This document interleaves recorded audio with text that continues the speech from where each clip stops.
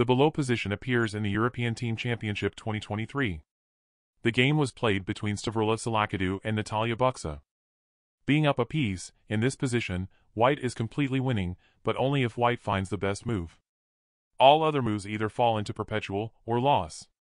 The h-file is open. White can push king to h-file and create attack with rook from h-file.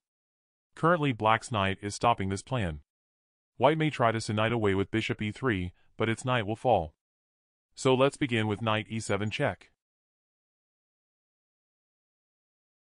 Bishop e3, to push knight away, but black plays queen g4 check and it's mate in 2.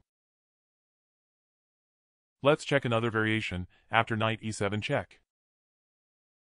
White plays rook fe1, preparing rook lift to g3, and then will play bishop e3. But black will play nh3 check and it'll fall into perpetual. If white tries to break perpetual by playing king g3, then it'll again be checkmate again.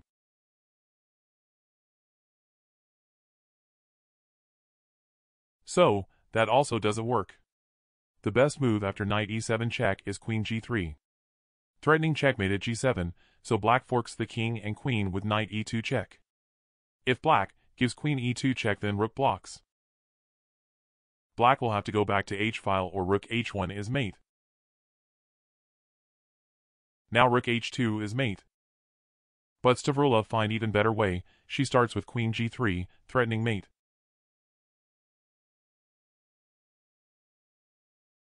Natalia forks the king-queen, and after knight takes queen, she first knight e7 check.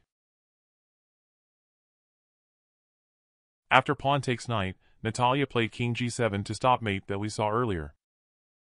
Stavrola played rook h1 to pin the queen. Queen can't take the rook or rh1 will be mate, so Natalia played king h6. After rook takes queen, and king takes rook. Stavrola played rook h1 check, and Natalia saved the king and also escaped the mate. But white's position is winning, and likewise Stavrola went on to win the game.